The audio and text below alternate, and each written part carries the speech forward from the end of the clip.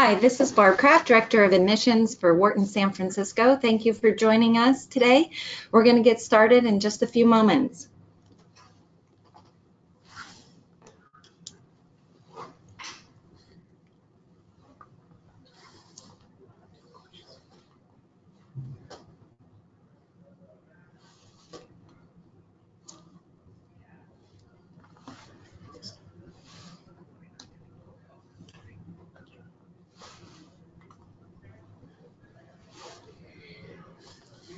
So feel free to post your questions throughout the webinar, and we'll be answering them at the end. We're anxious to get started here. Thank you for joining us.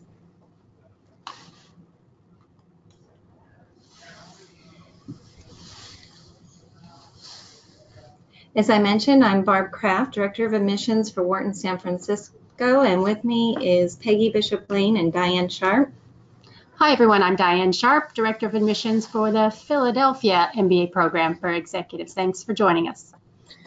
Good afternoon, everyone. My name is Peggy Bishop-Lane. I'm the Vice Dean for the MBA program for executives in both Philadelphia and San Francisco, and I'm really pleased to be joining and talking with you all today. Let me start us out by talking about why Wharton requires standardized tests. And it's pretty straightforward. There's really one primary reason, which is that we want to ensure that all of our students are capable of being successful in the program. A lot of times we'll have more information to assess you, but sometimes that information is a little bit older, and a standardized test can give us some more recent information. For a lot of you, that's a really helpful thing if your transcript is old and you were a really different person 10 or 20 years ago when that transcript reflects your academic aptitude. And taking a test today or a year or so ago gives us a sense of kind of who you are today and how capable you are today. It also gives us a uniform way of assessing you. If you think about transcripts across universities, grades can have really different meanings. And so when we're looking at standardized test results, we know exactly what that score means. A secondary reason, certainly not the main goal of a standardized test, but something that we find can be really useful, is that studying for the standardized test and taking that test is really good preparation for what you're going to go through in our program, because you're going to be doing a lot of studying and some taking of tests. And so whether or not you're taking the GMAT, the GRE, or the executive assessment, we think that that's going to be a big benefit for you, and it's also going to let us know how ready you are for the program.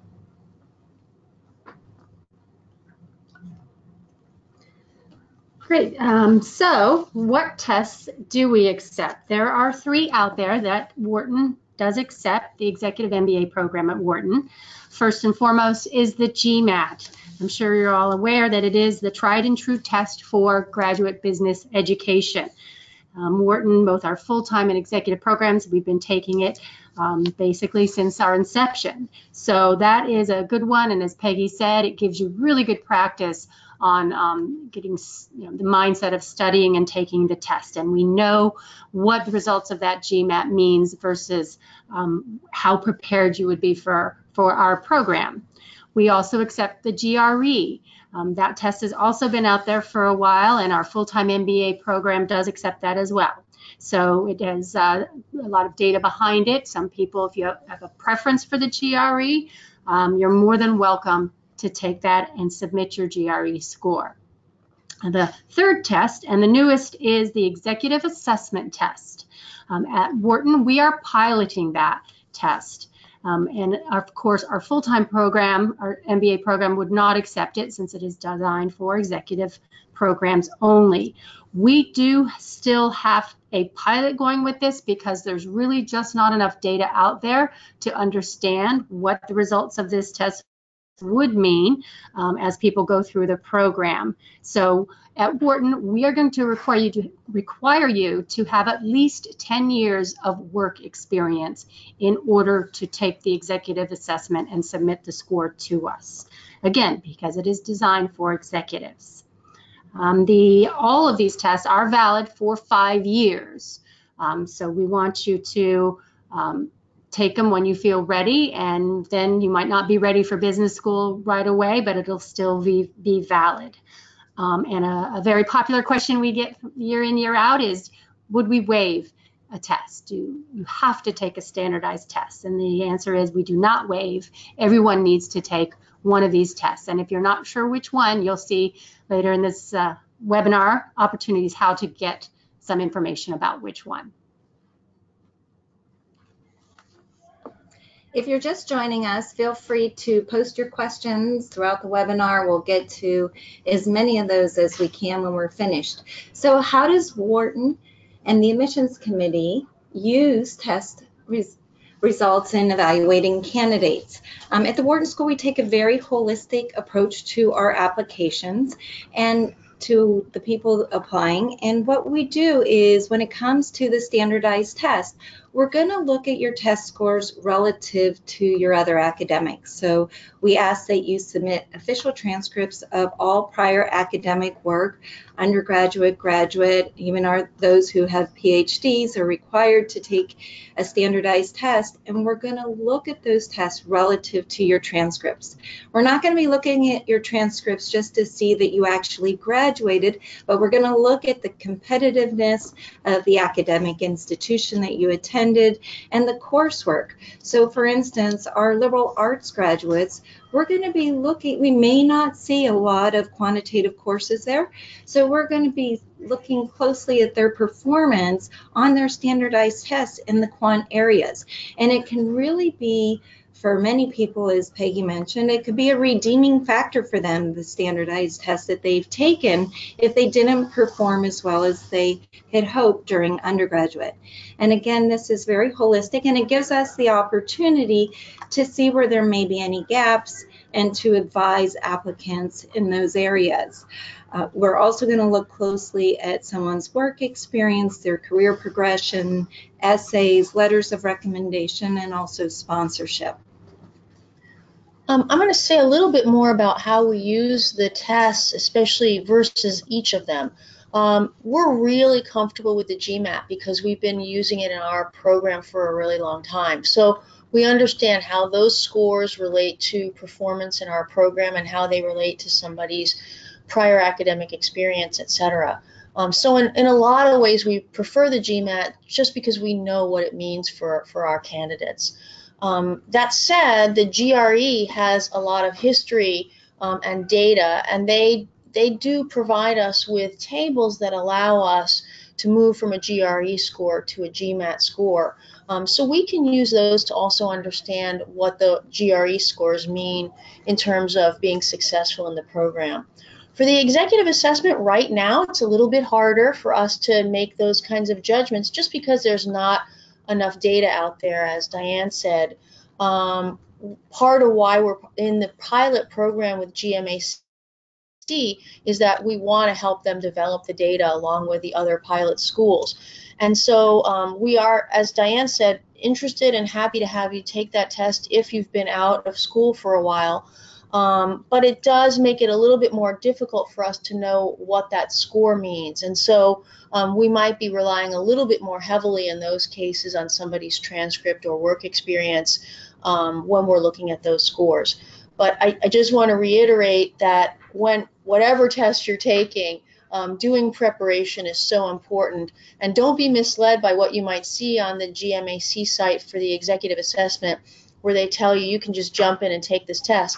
Frankly, you can just jump in and take any test, but the more you study, the better you're going to do, and that's true for the EA as well. One important thing to note with the EA is that you can only take it twice, and so doing it without any prep is potentially dangerous if you want to take it multiple times. And we will take your best score. That's a question that we receive often is, you know, how often can I take the test? For the GMAT, it's once every 16 days, and we will take the best score that you have. We do not combine scores, but we'll take your best score, and we like those exams to be taken within the last 5 years. Yeah, as Peggy mentioned too, you'll see on the websites, the test prep sites say, this is how long you should study for this test or the other test. On average, this is what people are studying and getting solid scores. But you want more than your average or solid score to apply to Wharton. You want to go above and beyond what you read there. You're going to need to put in the work now to prove to us that you can put in the work later. So the first question I saw was, are you penalized or at a disadvantage if you take the EA versus the other two tests? So I wouldn't put it as a disadvantage. If you've been cleared to take it, you've had that 10 years work experience, you'll want to have that conversation with us first. The only way you'd be at a disadvantage is if you did not put in the time to study to show that you are getting a very strong result. And I think studying for any of these standardized tests is a great dress rehearsal for what's to come. It's a good opportunity to start figuring out where are you going to carve out that kind of time. I assure you it'll be the least amount of studying you will do if admitted to the program. All right, and thanks, you guys are posting a lot of questions, and I'm going to introduce Alicia Rogers, who is going to read those questions aloud so everybody knows what we're addressing, and then the three of us will jump in there and respond. Great. The first question I have here is, do you have a minimum or preferred quant score / percentile for GMAT? So there is no cutoff per se. What we do is we see your quantitative multiple choice score, we'll see your integrated reasoning score, those are those quantitative sections, and we're going to have your transcripts. So it's not just a standalone number. It is a combination of the above. It could say we see you have the foundation from your undergraduate studies, and maybe you didn't hit the mark in the test. That means there's more rust than you thought. Or maybe we don't see the foundation in your undergraduate studies and you don't hit the mark. Then we know you need actual coursework. So that is where we would like to actually encourage you to get that kind of feedback before you go out there and take a test. You'll see at the end of this webinar the opportunity to schedule a chat. And if you're applying to West or East, it'll be asked on the form, and we will get in touch with you to spend some time to talk about what strategy to do. And then if you have questions about which test to take. So take advantage of that. We don't want you to take an exam, get a score, submit your application, when if you had spoken with us a few months prior, we could have given you some information and feedback. We can give you feedback the day after you take the test and let you know if it's going to be a competitive score and if there's still time to retake it. All right, so again, it's not just one number. It's going to be one number for one person and something else for somebody else entirely different. And I think Diane, just to jump in, that's why it's important too that you take these exams early enough that if you do need to retake them, early enough to get the feedback and take steps and measures to improve your score if needed. Our application deadlines are December the 5th this year and February the 6th. So give yourself a little bit of runway that if you do need to retake the test, that you still have the time to do it, because we do expect applications to be 100% complete by those deadlines. There's one question up there. I'll just go ahead and speak to it. I think people are wondering if they need to take the GMAT or the GRE and the executive assessment, but it's one test, either the GMAT or the GRE or the executive assessment. And again, we can give you information on which might be best to prove your case. Given that you know the EA, you have to have at least 10 years work experience. And we have links to each of those tests on our website. So take a look at them all and see which one is right for you. Do some practice problems, get a good sense of the various sections, and see if it's a good fit. Great. I have another question here. What is the difference between a GMAT and an executive assessment? Specifically, what do each test evaluate and where can I get this information? Yeah, thanks for that question. The GMAT is first and foremost a longer test and a more involved test than the executive assessment. It therefore is able to discern scores better than the executive assessment just because it has more data in itself. You'll see on the GMAT that there's a verbal, a quant, an integrated reasoning, and also a writing portion of the exam.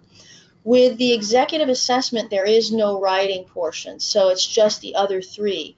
The other difference about those two exams is actually the technology behind how they're graded.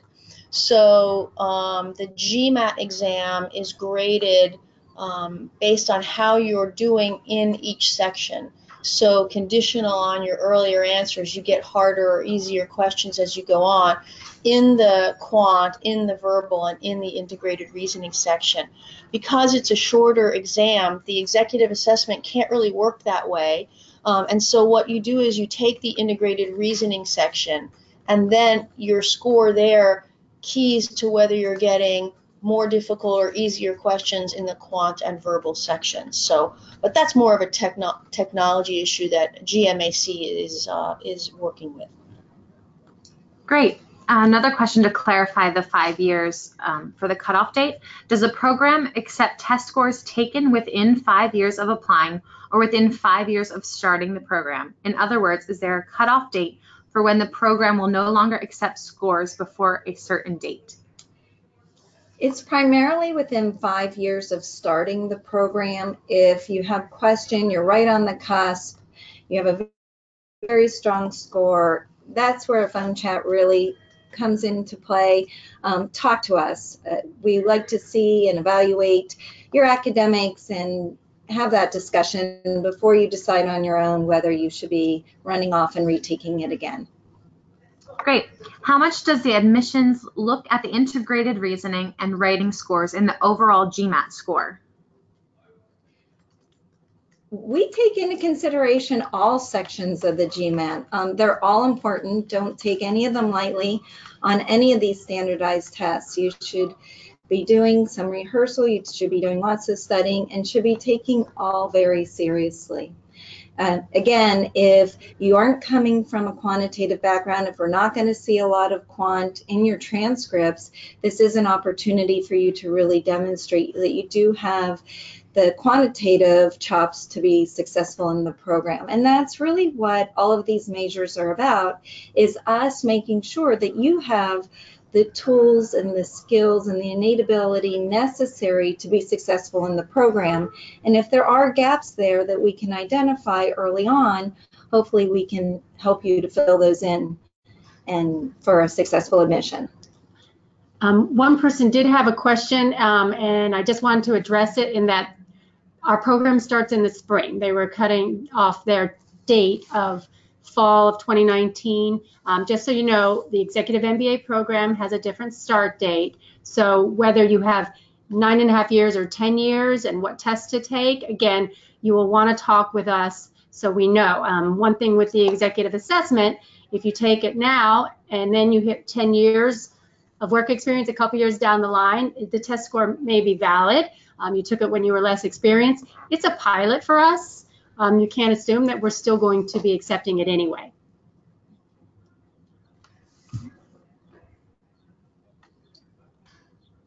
Why would you choose GMAT versus GRE versus executive assessment? Are certain skills, backgrounds, capabilities best for a specific test? I'll take that. This is really just my personal opinion, but in my mind, the GMAT was designed as a test for business school. So if you want to go to business school, you should probably lean toward the GMAT. If you already have taken the GRE for some other program, or I know our full-time MBA program accepts the GRE because sometimes people aren't sure which kind of graduate program they want to go to. And then the GRE is more widely accepted amongst different programs, so you might want to take that one. And then, as we've been stressing, the executive assessment is probably more appropriate if you've been out of formal schooling for a long time. It's just kind of whittling down some of the detailed types of verbal and quantitative questions and making it a little bit more accessible. Would it hurt my application if I take the GMAT multiple times, or does admissions only look at the highest score? We look at the highest score. That said, we don't want you to be a GMAT junkie.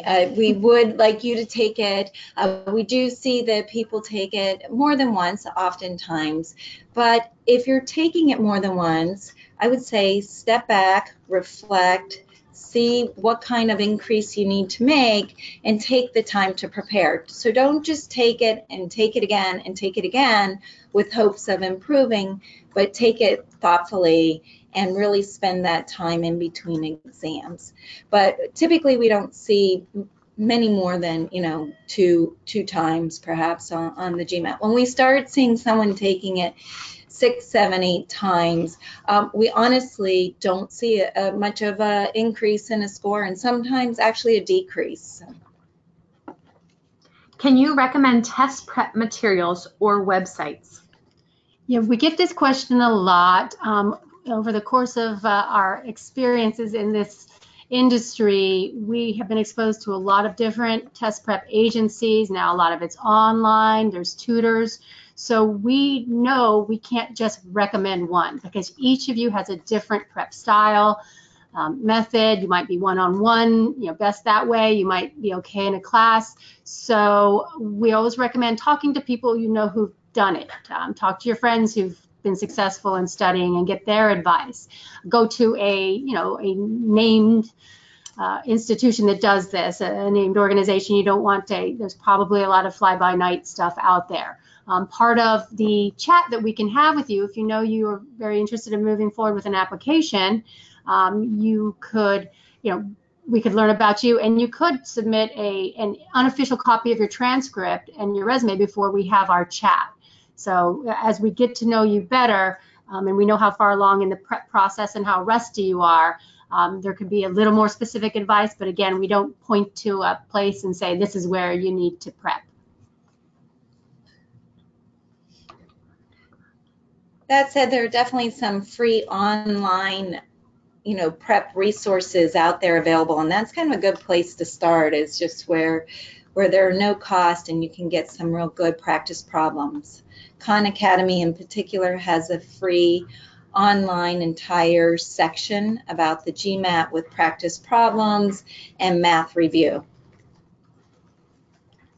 Great, so I think we're hitting a lot of the topics. I know some of you had questions related to other items about applying and the program itself. So we're just keeping this to the test topic, and we can get back to you offline to answer your other questions. But if you have any test-related questions left, please post them now. I think in general, it's never too early to get started. I think you've probably gotten that message from us, and to check in with us as Barb and I put up our schedules to go on the road and do events throughout the United States and Canada. We will want to have you, get more information about the program, and the testing subject is always going to be one that we cover everywhere. Yeah, thank you. And definitely visit our website often, because you'll start seeing events being posted of where we are in cities near you. So keep visiting us, look at our blog stories out there. You'll get some tips from some of our current students or alumni on their application journey. Great, and I have another question here. Which would weigh more heavily regarding a candidacy factor? Have an okay preferred GMAT score or having an excellent GRE score? So that kind of can be a big range, an okay GMAT score. But if you're feeling your GRE score is excellent, it sounds like you already know you've got this excellent score, that should be fine. Again, let's talk. Let's get your transcript and discuss it. I think, though, if you think about the extremes, if you have an 800 or the equivalent on your GRE, that's great. You should submit that. Yeah. And it doesn't come down just to test score. Right. So we're gonna, again, take a holistic approach to that application. And if you have a great GRE score, I would say focus on the other aspects of your application to get it in. Yeah, don't spend that kind of time on a different test, because you've got the test aspect of the application pretty well established.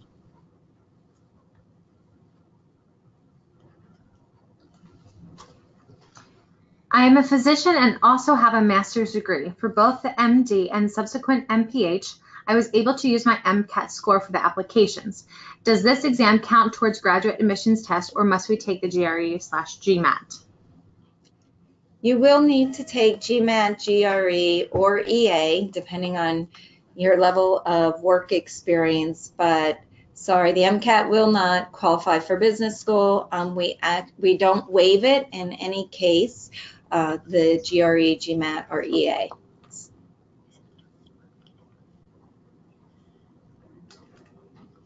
That would be true for the LSAT too. That one's not going to count either.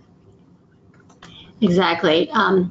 One person has asked if we have similar weight to the different tests, the GRE and the GMAT. Why don't we report our average GRE? We actually do not get enough people applying to our program using the GRE to be able to give a statistically relevant average. Yeah. The Wharton professors here know stats, and they know what stats are valid and such. So I think we're winding down now. A couple people have asked about how do you schedule a chat, and there is a form. You're going to see actually a link to that on the last slide, but you can also see it on our website. It's best to do it that way, because if you just call the office, we may or may not be available. So this way we can get something on the calendar, yours calendar and Barb's calendar and my calendar and the rest of the admissions committee, and we'll really be able to set up a nice solid 15 minutes to give you some input. Great. Well, thank you. We really appreciate you tuning in today with us. We hope to speak with you soon and wish you the best in all of your academic endeavors, and look forward to seeing you at the Wharton School. Have a great day.